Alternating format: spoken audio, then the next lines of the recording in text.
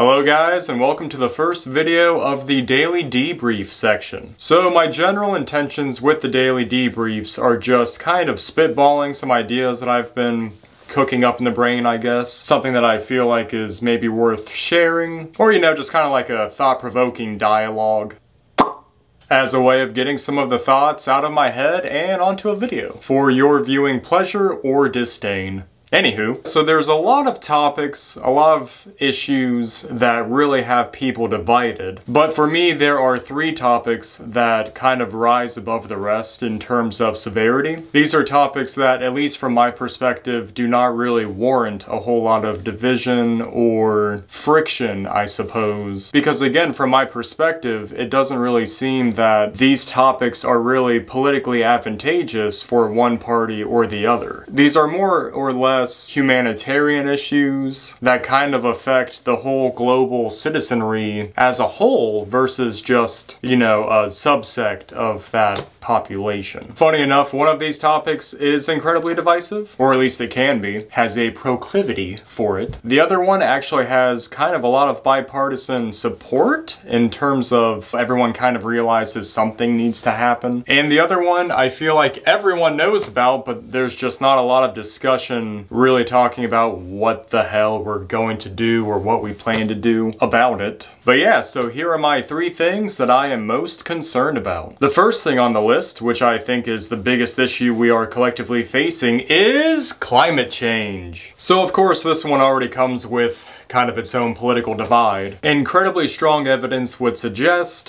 that human activity is in fact just ruining the world in so many different ways. Whether it's the oceans, the forests, the Arctic, air pollution, just the sheer amount of trash hanging around. It's definitely something where it's like if you're in the know, you already know all of this. If you're not in the know, you probably still perceive it just a little bit. The seasons aren't quite how they were during your childhood. Weather patterns seem to be getting a little bit worse across the nation, regardless of the nation you live in. But I think when you really look at the bulk of the scientific data throughout various fields of study, despite the overwhelming majority saying that we are definitely in some kind of crisis that needs genuine mitigation if we are to continue life as we know it based on current levels of consumption. There's a fucking hair flying around. Then yeah, we need to enact legislation, we need to lower our carbon footprints, we need to do a lot of things. Because that does not affect just one group of society, it affects the entire Earth. And we only have one Earth. It's not like we can just snap our fingers and bam, interplanetary travel. We kind of have to take care of the home that we have now. But really, even if you don't believe the scientific consensus, but you're really big on supporting the military, the Department of Defense has run many of its own studies that show that climate change is actually a huge issue that affects readiness. That also is just like an indicator that maybe it's actually something worth being slightly concerned about. If the greatest military force on the face of the earth is like, oh shit, yeah, we should plan around this or plan through it, or, terrible description. And while yes, people who disagree with climate action, people that actually are worth their weight in salt, and they can actually give you genuine descriptions of why various forms of climate action might actually be a net negative versus a net positive, it's like, yeah, there's definitely a lot of things that you don't want to overdo. For instance, you definitely don't want to just completely gut our energy infrastructure, because we actually, for the time being, do rely heavily on coal, on natural gas, and you can't just get rid of those and just automatically assume that solar and wind are going to pick up the slack, because that technology is just simply not there at this exact moment in time of filming. So I guess for me, it's not about just,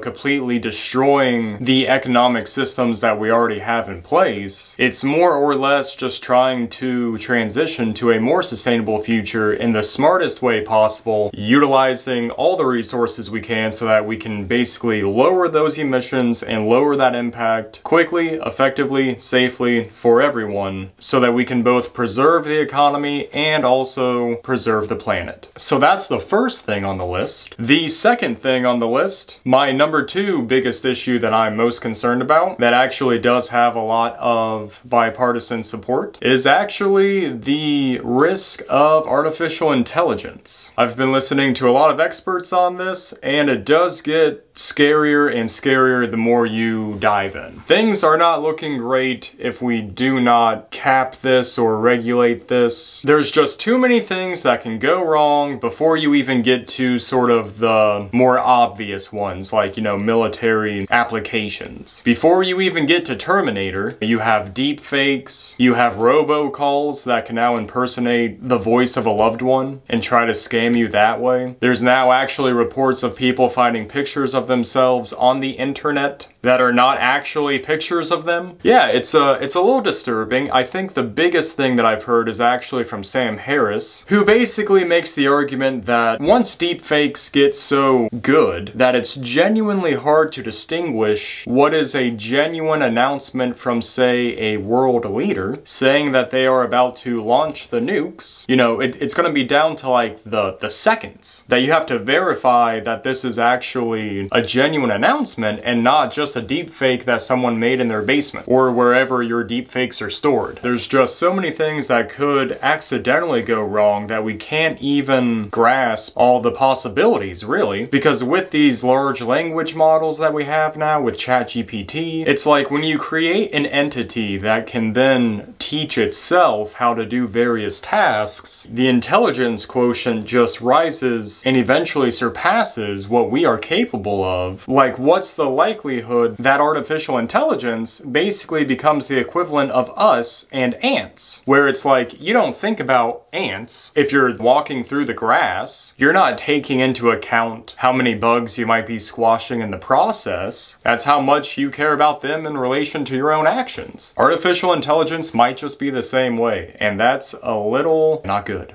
Yeah, so hopefully we can actually get the support that we need to actually mitigate any kind of real, genuine crisis. Hopefully deepfakes in the future, you know, become easy to detect, therefore we don't have any kind of mishaps, and that it's regulated so that it's safe, because artificial intelligence really does have the potential to really change our lives for the better. It just depends on how we utilize it. And that brings us to the third thing on the list: nuclear disarmament.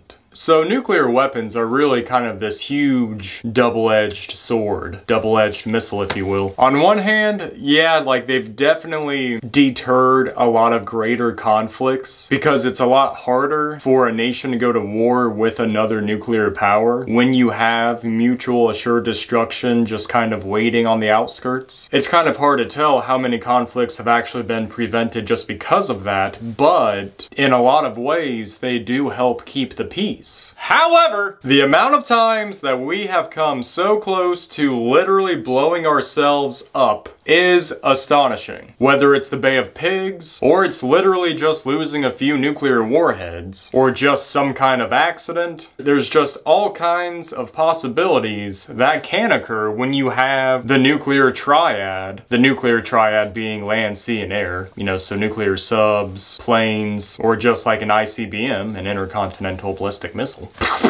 Yeah, nuclear winter might help climate change, but that's not exactly the kind of mitigation I was talking about back on number 1. But yeah, if you guys are ever interested, it is a very interesting read. Just going through all the times that nuclear warfare or just a nuclear accident in general kind of almost happened. And so while nuclear weapons have been instrumental in keeping the peace, at least amongst more capable nations, and I suppose even some smaller ones, at least reducing the overall arsenals I think is a great first step, because who needs to blow up the Earth 20 times when realistically you just need enough to blow it up once? You know what I'm saying? That's all I'm asking. It's not much. So yeah, in summary, those are the 3 things that I am most concerned about personally. The 3 issues that I think need either a lot more action or a lot more awareness, because all 3 of these issues really do affect just about everybody. And therefore we would be doing a huge service for future generations if we really started now making as much headway as we realistically can. But even in light of all of this, where it might look really bleak, not a lot of hope, because because human greed is a hell of a drug, I still don't think that you can doubt human ingenuity, because even with water scarcity and an increase in natural disasters, both in frequency and intensity, there is still a lot of reason to maintain that hope that we will be able to mitigate the worst of those effects, because we already have some of the smartest people on the planet working on those things, and humans themselves are incredibly adaptable. I think the biggest thing is just kind of getting everyone on the same page so that we can have more minds in the discussion, and therefore that might lead to further solutions. So yeah guys, that's everything I have for now. I hope you enjoyed the video. If you did, feel free to hit the like button and the subscribe button if you want to see more content like this. We also have another series where we talk about all the albums behind me, breaking down the lyrics and the messaging, detailing that culture of resistance. So yeah, if you want to see more videos like this or more videos like that, hit the subscribe button, stick around, and we'll see you on the next one.